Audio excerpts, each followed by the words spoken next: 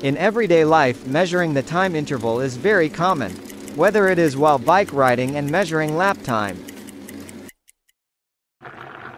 or maybe while cooking. The timer is an indicator that food doesn't become overboiled. Or, in industry applications, some time-dependent actions are required. Thus, in software applications, timer is one of the most often used instructions. In TIA portal, there are three most used timers: on-delay timer, off-delay timer, and pulse timer. Now let's have a look at the on-delay timer. Timer is triggered by a push button, and an indication lamp is connected to the timer output. Once the trigger is activated, the timer starts counting predefined time. In our case, it is 3 seconds. With this timer, trigger shall be applied for a longer time than predefined time in order to activate an output. In order to properly set up a timer, it is important to know what timer parameters are. Each timer has a name, and an instance shall be defined.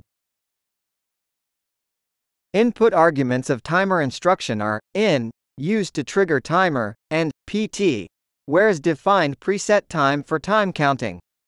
At the output arguments there are q, which is timer output, and et, whereas indicated elapsed time, or remaining time while time counting.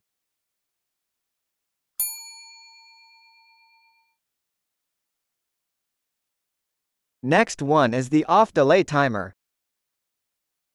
Once the trigger is activated, output is activated at the same time. After trigger is released, output will remain activated for time that is predefined in argument pt. In our case, it is 3 seconds. By trigger release, every time elapsed time being reset and starts counting from beginning. Finally, there is the pulse timer. The instruction started by the positive signal edge of the trigger. Time counting begins when instruction starts. Timer output is set for the duration of predefined time at the parameter pt, regardless of how long the trigger has been activated. Even if a new trigger is detected, the signal state at the timer output is not affected as long as the pt time duration is running. Let's now demonstrate usage of the timers in TIA portal. We can create timer instruction in main routine.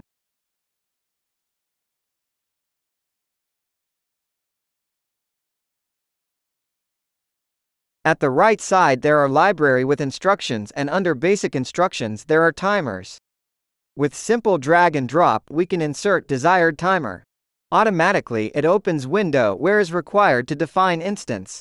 In this example we keep automatically generated number of instance, and we just define symbolic name. After this we can find instance created and placed in folder, program resources. Important is to populate the value for pt parameter, to define what time interval timer has to measure. Beside this we also need to define the trigger and status of the timer, which are digital signals or booleans. These signals later will be used in the program logic.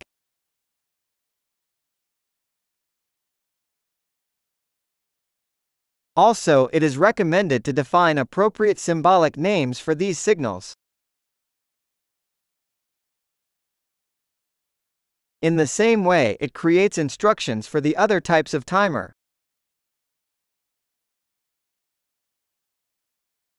Also, for every timer that is created, there is a corresponding instance generated. Now to test functionality, we can download it to the PLC and have a look online.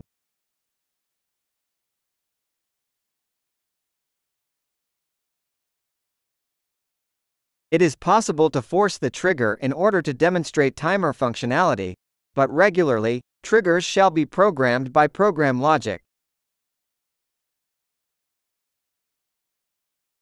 Simultaneously monitoring timer instance and timer instruction, we understand that instance is actually assigned memory location for timer purpose.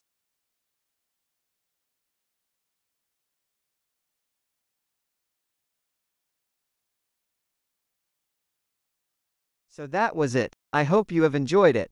Write comments down below, and if you like this video, click the like button, subscribe and bell. See you next time.